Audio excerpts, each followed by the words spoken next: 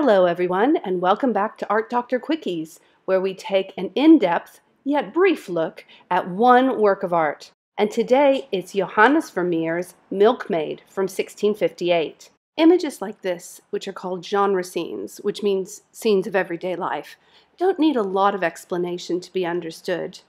We see a woman in rather colorful dress, pouring milk from a jug into a bowl. Beside the bowl on the table, there's loaves of bread and pieces of bread already torn up, ready to make bread pudding. And the custard for that pudding is in the jug next to the bowl.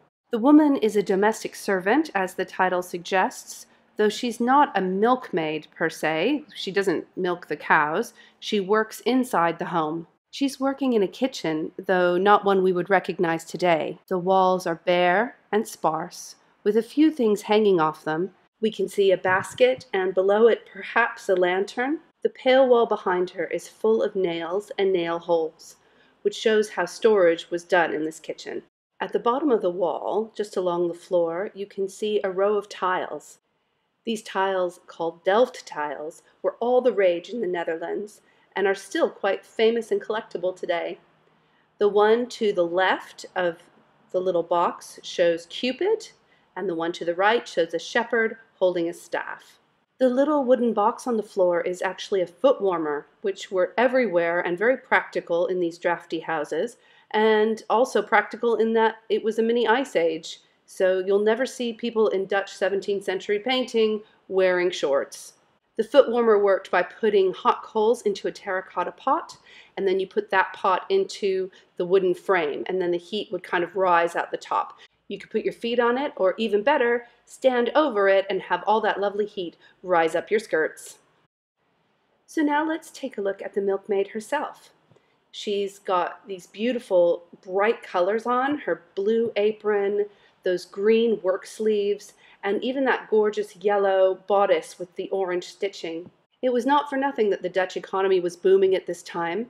They were traders and they traded everything, including gorgeous textiles from abroad. Vermeer made good use of the beautiful blues, greens, and mustards that he found to help balance the composition and center the viewer's eye on the milkmaid and her diligent work. But now let's look at the woman's face. She's looking down. It's kind of hard to see her eyes. She's concentrating on what she's doing. Overall, she looks pretty calm and engaged in her task. And that is what Vermeer is going to help us do today, to calm down. And it was his specialty, because every painting he made had a calmness that came from light and subject.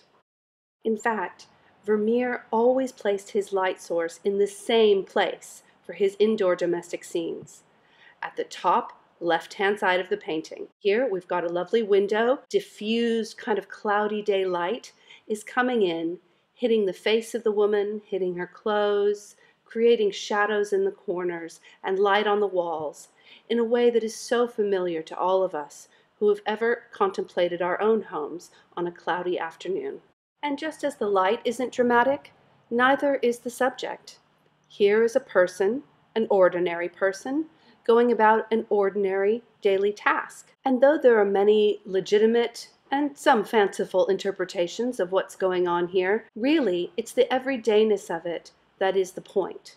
The serene contemplation on the milkmaid's face is incredibly calming. It's normal, it's everyday, and yet put in this beautiful light, this also ordinary light, it becomes special. We're reminded that our small moments, those little insignificant tasks, have a little spark of divinity, a little bit of art.